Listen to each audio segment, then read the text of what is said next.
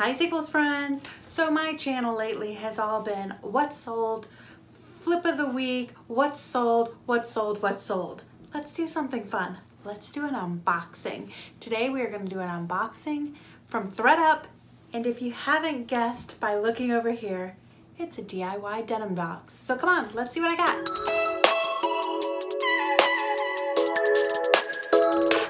Hi Saleables friends, welcome back to my channel. It is so fabulous to have you here this Friday afternoon. I hope you guys had a wonderful week and I can't wait to share this unboxing with you. Let's get into it. Okay, DIY denim box from ThredUP. Now, first of all, if you're new to ThredUP, there is definitely a code in the comment section below. If you need that, that's down there. And also for full transparency to any of you guys that use it, thank you so much, because I get a little discount on some of the boxes and stuff like this that I buy. But a DIY denim box is a denim box that you'll get, and it's intended for DIY purposes, which means a lot of these, you'll get a lot of items. It comes in two big old boxes, and a lot of these items may not be worthy of selling. They are intended for DIYing, for crafting. As always, there is stuff that I'm not going to keep, so I'm going to show you that stuff first and show you what's wrong with it to give you a kind of an idea of what you're dealing with in these boxes.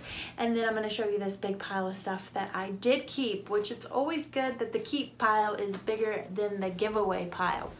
Now, a lot of you guys have told me in the past, hey Heather, why do you give all this stuff away? You could throw it all in a big box and sell it. You could. And if that is what you want to do, please go for it and do it. I'm not sure how much money I will make doing that. And I have a very small footprint for an office. In fact, I need to take you guys on another tour soon because I've gotten rid of my dining room table and expanded my office into the dining room. So I have a little bit bigger footprint than you've seen previously. But I don't have any space to store stuff that isn't going to move quick or isn't going to make me a decent amount of money. So I will just take these items that I don't want and give them to my local charity. So one of the items we have here, it's just baby Sarah.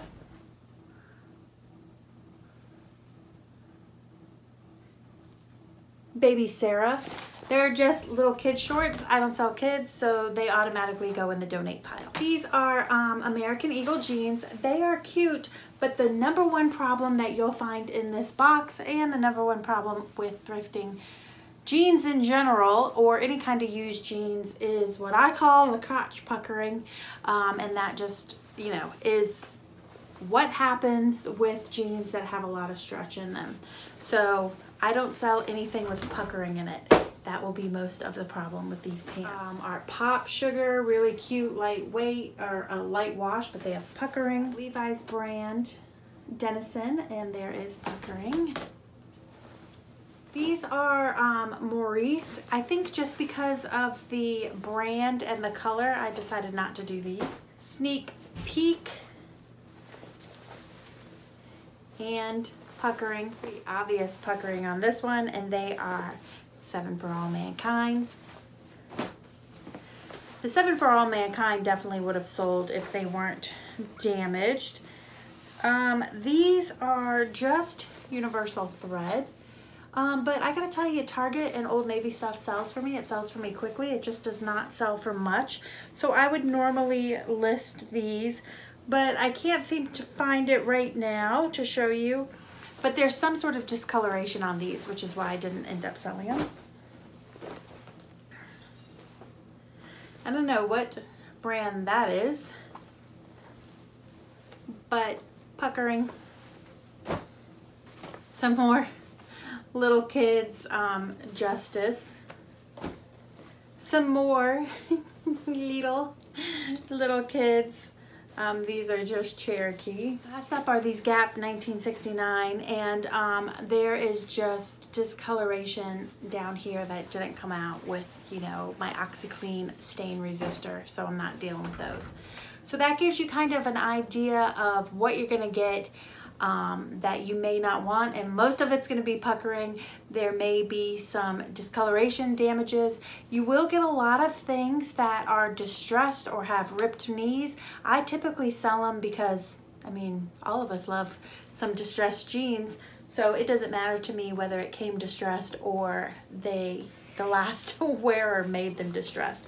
So I usually keep all of those. The pile that we're gonna keep, let me just do, before we get into that real quick, just talk about, I received 51 items in this box, and I ended up keeping 39 of them to list.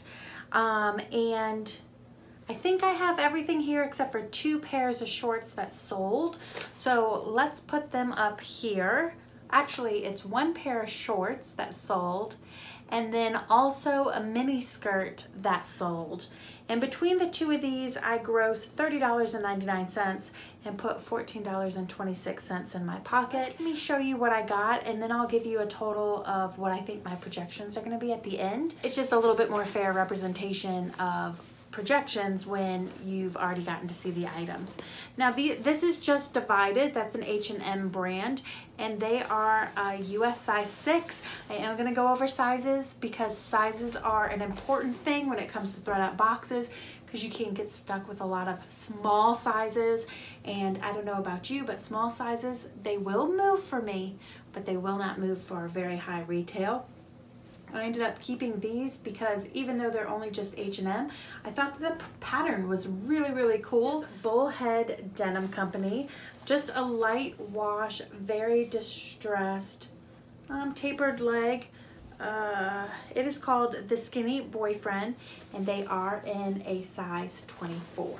And all of these items are listed in my shop with the links below, so if there's anything you're interested in, head on over there, or message me below and we'll do a little PayPal. This is Colors of the World, which I'm curious to know if these are vintage based on the silhouette and the name. It does say a size 38. I am guessing that's a Euro size 38 and not an actual 38. I love these. They are extremely light wash. They have the ankle zip on the bottom. Just everything about these to me seem like 80s jeans, but I don't definitively know. So if you guys know, let me know in the comment section below. Please educate me. I always love to learn new things. I got several pairs of Levi's in this box. These are the 711 Skinny, size 30.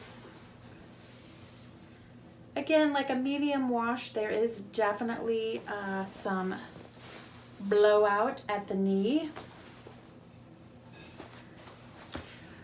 And certainly look high-waisted, which I know that the low-rise are trending, but I think most people are still wearing the high waist. These are Lucky brand. Lucky is another brand that typically sells for me, but I don't always get as much as I think I would with it. This is a size 2 or 26.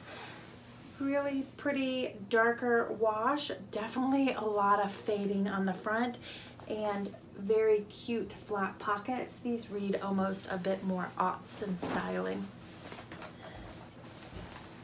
This is a great example of something that's been repaired that I still sell because I've still moved things that are repaired, and I'll show you in a second. These are Old Navy. They are the Boyfriend Skinny. As I said, Old Navy typically sells quick for me, but it does not garner a lot of money. See how it's been patched and repaired? I just make sure that I show that in the picture. Some people like the patchwork and the repaired look. Marmot. And they are size 32, and based on the silhouette and design, I would assume that these are men's jeans. Dark wash, straight leg, and kind of a cool little pocket detail right there. I like the way it's stitched right there. Good old Ann Taylor Loft. She is another example of something that I don't normally pick up while I'm thrifting, but I don't have any problem selling some when it comes in a box because, again, it typically moves, but it will not move for a lot of money. These are a size 24 or 27 or a size 4. And they are, why did I just already forget it? They're the modern straight. Look at these crosshatch. These are some true Gloria Vanderbilt. I gotta tell you, these Gloria Vanderbilts typically always sell anytime I get them in a box. I've also had some people give them to me. They always sell. Check out that crosshatch denim. Ah, you gotta love it. Best thing about Gloria, she's roomy in the hips. These are probably ones that I shouldn't list. I'm only trying them because they're super ornate, but I think that it's just Cello, C-E-L-L-O, and they're size 7, so it just looks like a junior-y, you know, entry-level price point jean. But I've never sold anything that was so embellished, so I thought it would be kind of fun to see if they sell. But it does, as you can see here, have the loop that is undone. And again, I'll just disclose that. They're really heavy. This is for the same customer who likes those Gloria Vanderbilt jeans, and they are Hearts of Palm. Elastic waist, blue.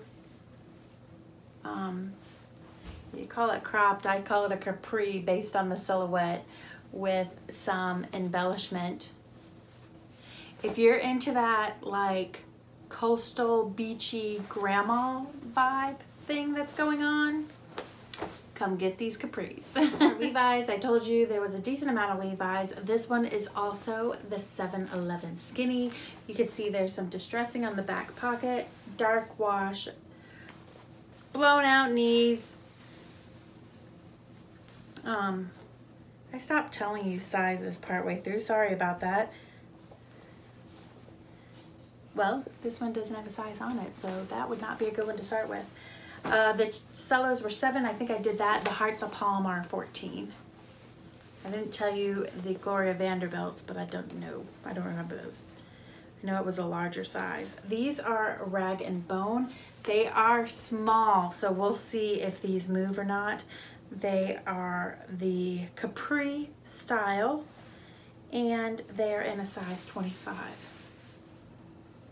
White with no damage on them, so I had to give them a try.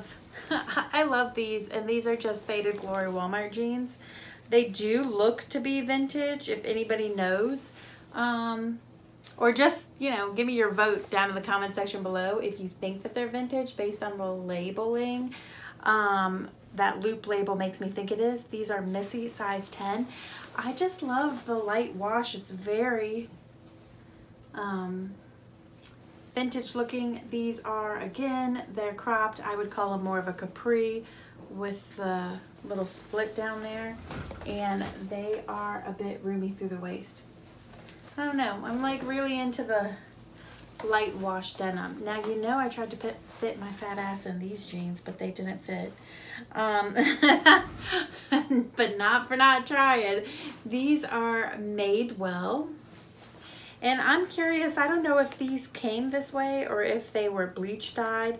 They are the perfect vintage jean, and it is size 33, which would explain why they didn't fit me, but doesn't mean I couldn't try. High-waisted, roomy through the hips. They are clipped at the bottom. They didn't fray up very good in the wash. I'm kind of disappointed by that, but you could play with it to make it fray a little bit more. These are just Lee Riders, and they are that, not cross-hatched, but it has the, not a cross-hatch, not a ripstop, but you could see the lines running through it. They are definitely a heavy denim. These give me more of a older feel as well, and they're riders, so high-waisted and lots of booty and hip room. Booty and hip room. Another small size. These are again divided. They are a US size 8. That's not that small. It just looks a little small right here, probably because they're stretch. And just another skinny straight with fraying and ripped up knees. I like these too. These have very much the mom jean feel.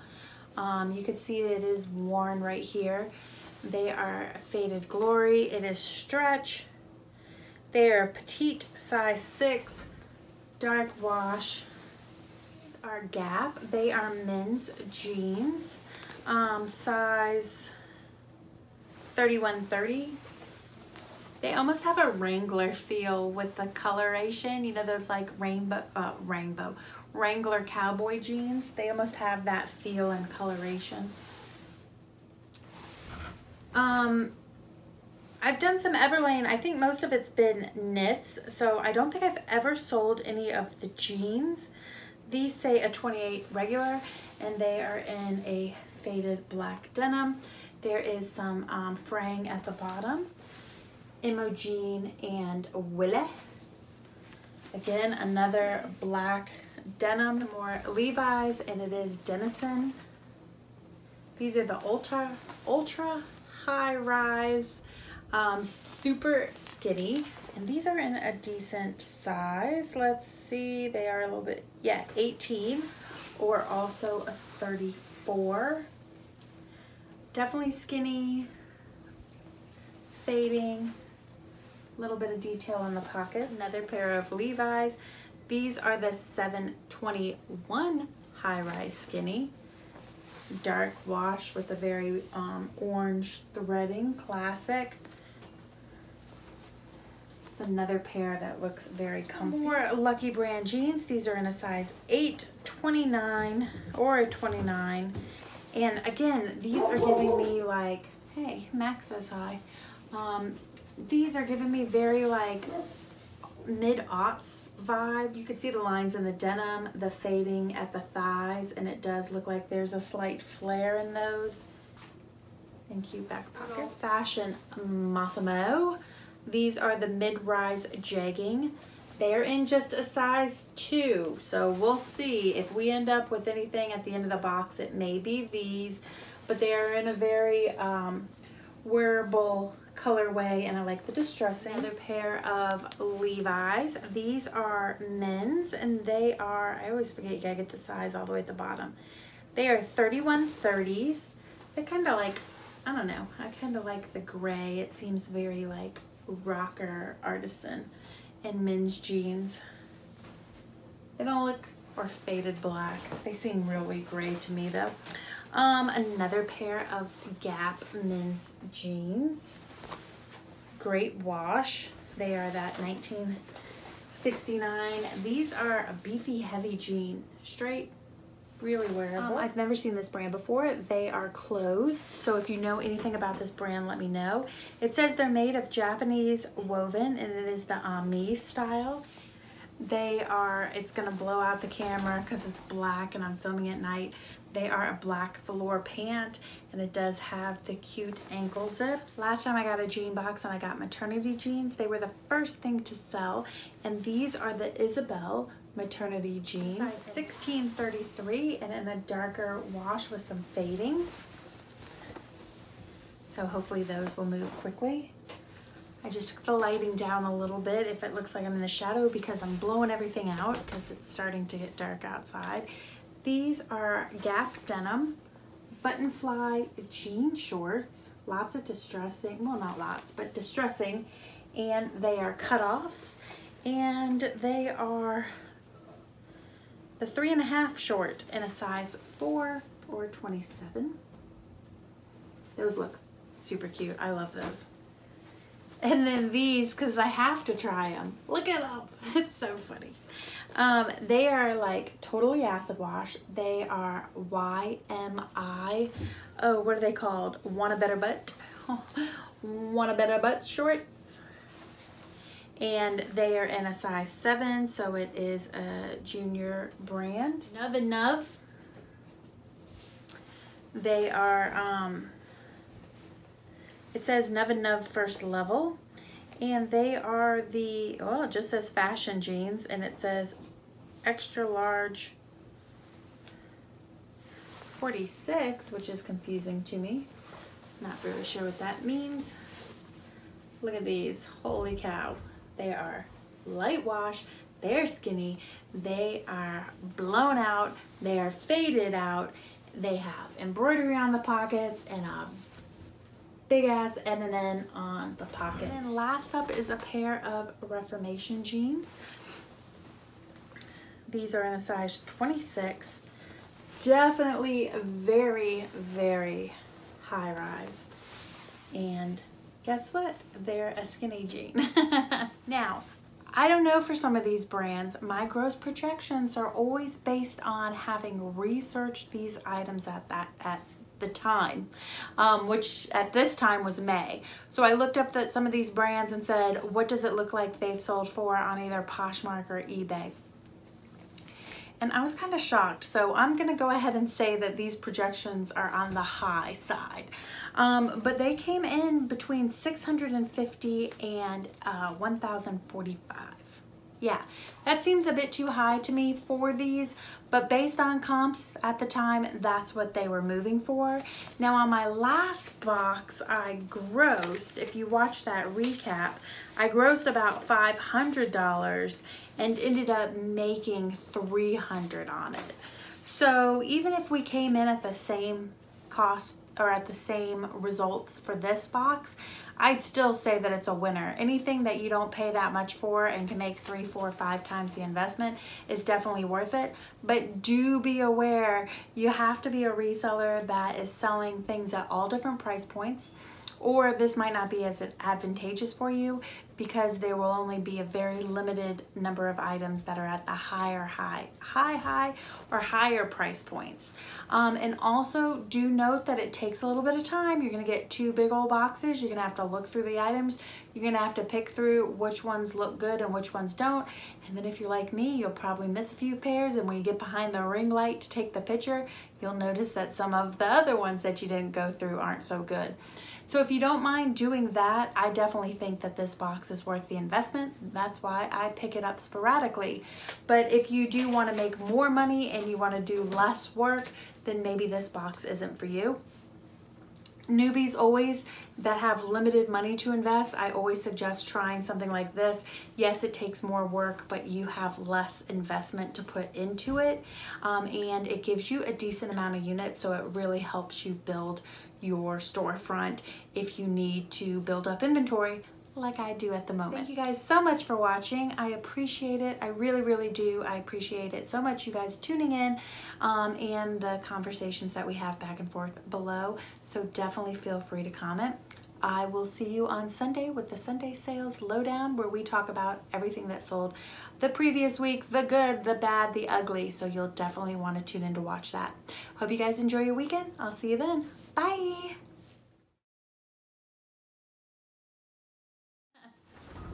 So that gives you an idea of the types of things that you get in this box. Nope, don't need those. Okay, trying to look on camera as to how to get to it.